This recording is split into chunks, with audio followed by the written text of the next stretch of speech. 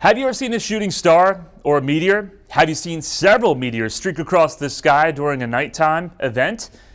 Well, you've got a great opportunity out there this coming weekend, really specifically Saturday night and into early Sunday morning, as the peak of the Perseid Meteor Shower will be taking place. First of all, a meteor, it's basically just a piece of space dust or space rock left behind from a comet or asteroid that made its way across the Earth's orbit, and as the Earth enters that trail of space dust and debris, that will burn in the atmosphere, creating streaks of light that only last for a few seconds. And you always hear about meteor showers online or maybe even on the news, but most of them are not worth staying up for. However, when we take a look at the chart, the Perseids and the Geminids, those are the two best ones to get excited for. And this year is especially interesting because we will not have a moon to interfere and wash out any of the fainter meteors. So when you take a look at the meteor shower, there are some rules that you got to apply. First of all, you need to get away from any light source. If you're around some light source, even a street light, that's going to prevent you from viewing faint meteors. You might see a bright one streak across the sky, but the less light you have, the more meteors you're likely to see. Look up, clear view of the sky, get away from any trees or hills, and for this meteor shower, you want to look off to the north-northeast. You got to be patient.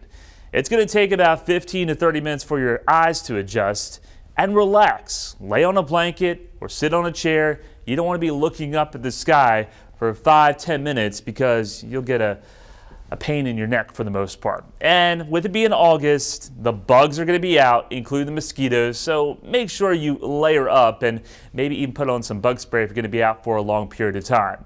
But let's talk about the Perseids. I already told you it's going to be very spectacular this year because the crescent moon doesn't rise until well after 3:30, so we're looking at total darkness, and hopefully skies will stay clear. Now here in Arkansas, there's going to be, I think, some clouds, especially in the northeast Arkansas. This video was made on Tuesday evening, so things can certainly change with the forecast.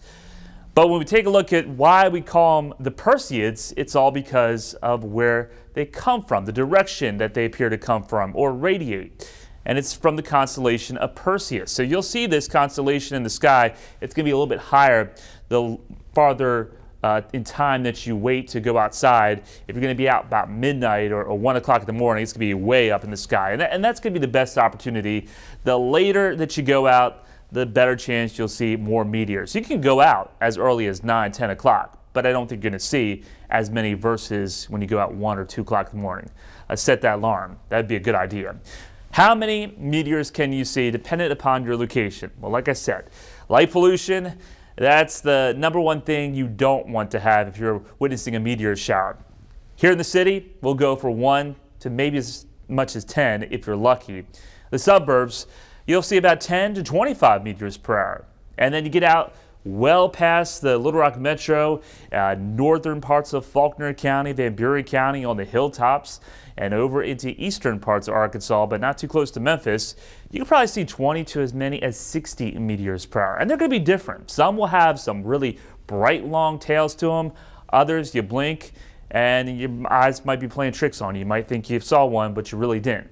The best place, though, is going to be Newton and Searcy counties because in the Ozarks, there's hardly any light pollution. It's some of the darkest areas in the country in the part of the Buffalo River. And in that part of the state, I think you could see 50 to as many as over 100 meteors if you're lucky.